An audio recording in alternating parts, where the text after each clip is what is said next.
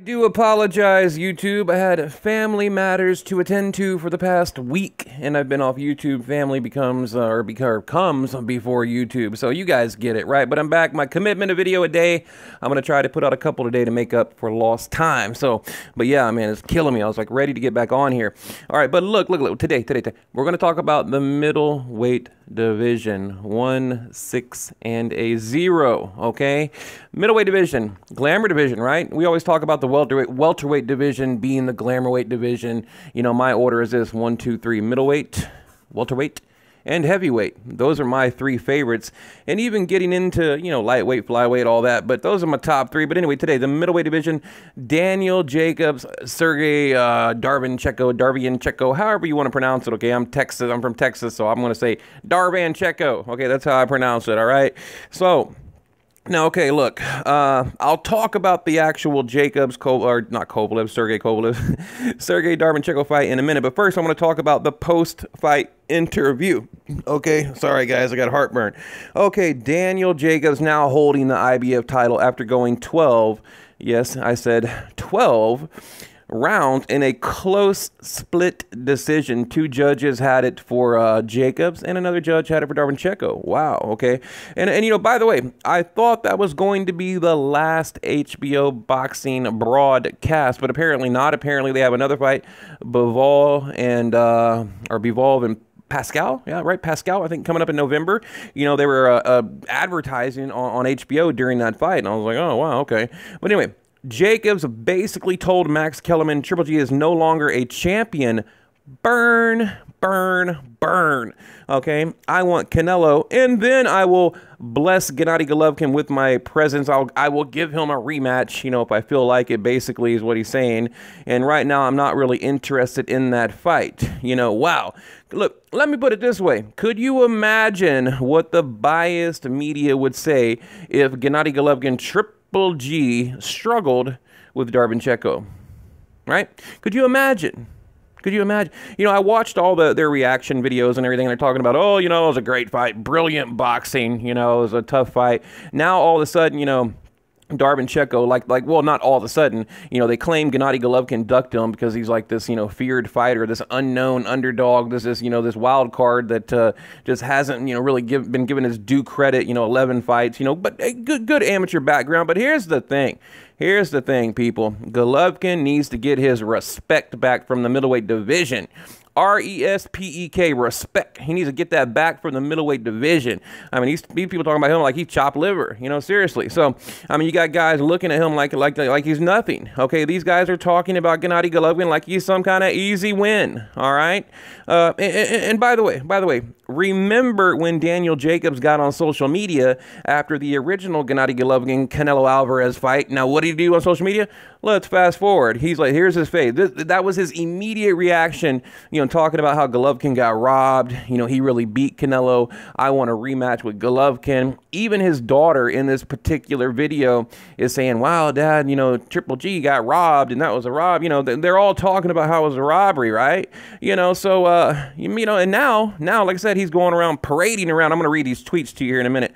Parading around, you know, talking about Canelo's the champion, Golovkin's nothing. You know, it's just, man, the pandering in boxing is something else, right? But anyway, the Jacobs Darvinchenko fight, it was close, okay, really close. And keep in mind, this is the guy, like I said, that Gennady Golovkin apparently ducked in order to fight Vanez Marty Rosen. And I mean, it was a close fight. I thought he did really good if he didn't gas out. 1 knockdown, but you know, at any point I felt like Jacobs could have been, or should have been, could have been knocked out, or at least down, you know, like the Latin Snake Mora did at any time. Okay, Sergey only 11 professional fights, but you know, really deep amateur background. Kind of reminds me of the Luis Ortiz of the middleweight division. Oh, side note, got a Deontay Wilder Tyson Fury video coming out. It's a good one, so you guys want to check it out, and a Gennady Golovkin update. But anyway, these 2 guys, they sparred like, what, 300 rounds together, you know, trained by the same coach, you know, that kind of thing. So, you know, they claim they're not really friends, but you know, they're very familiar with each other. We'll put it that way. They're very, very familiar with each other. So, you know, and if Darbancheko wasn't so green and didn't gas out in the third damn round, you know, I think he probably could have beat Jacobs. And you even have like all the elite media, you know, that is their assessment of the fight. That is their analysis. That is their reaction.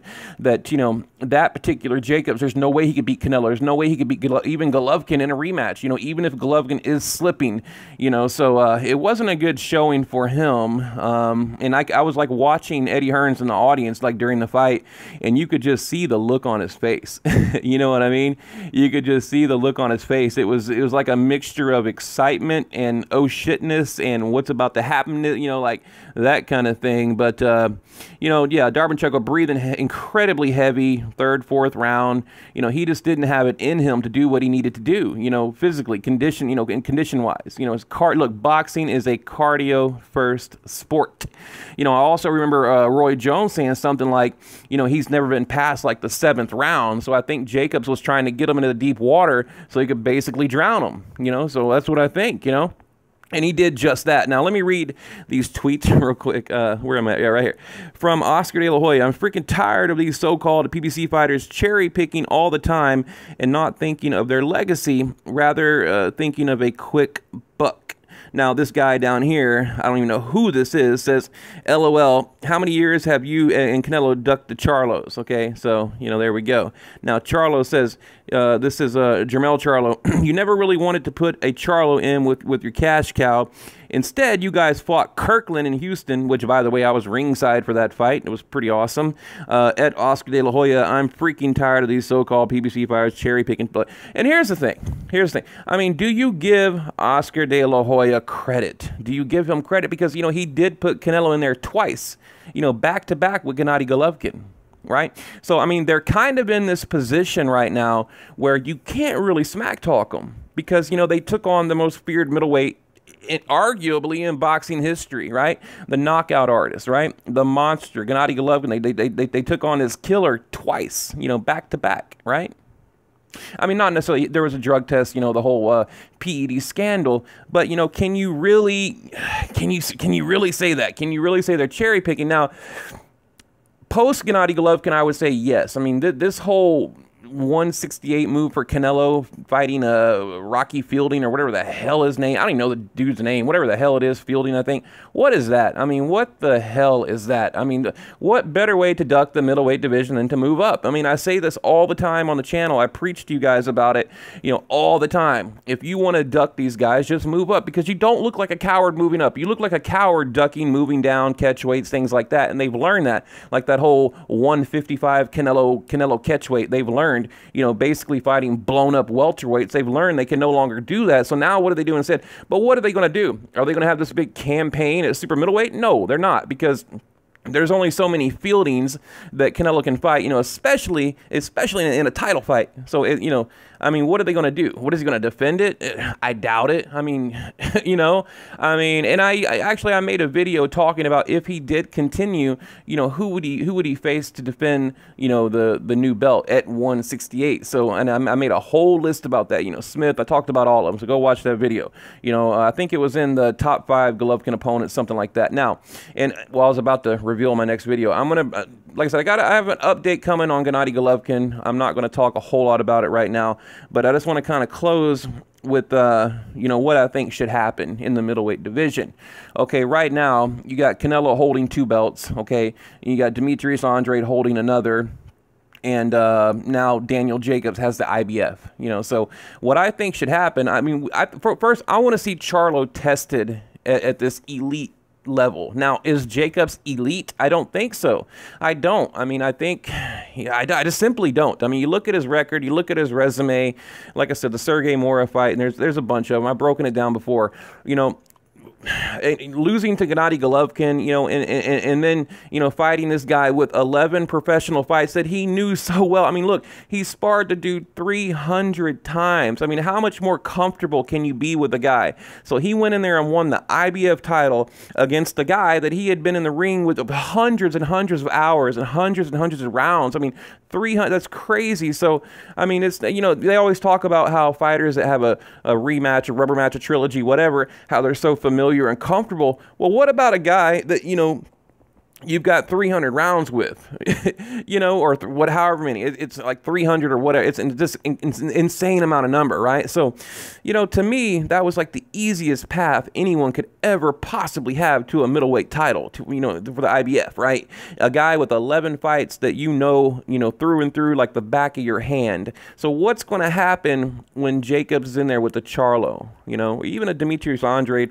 a Billy Joe Saunders? That's what I want to see. So next, what would I think Golovkin, I'd like to see Golovkin fight Charlo, and I'd like to see Jacobs fight like Billy Joe Saunders or even Demetrius Andrade, something like that. So I think these guys need to step up, not step down. They don't need to keep it even. I want to see, it's time for all these guys to step up and fight each other. And not that they really haven't, but, you know, like I said, you got Canelo running to a new division.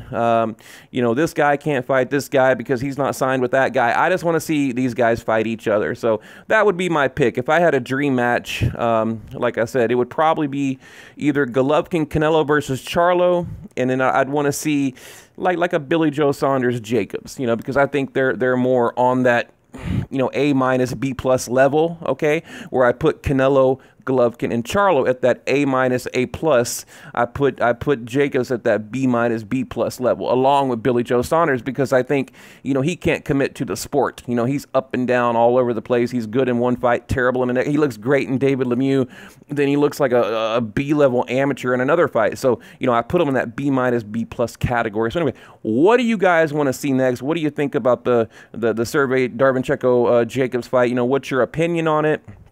And what do you think should happen in the middleweight division?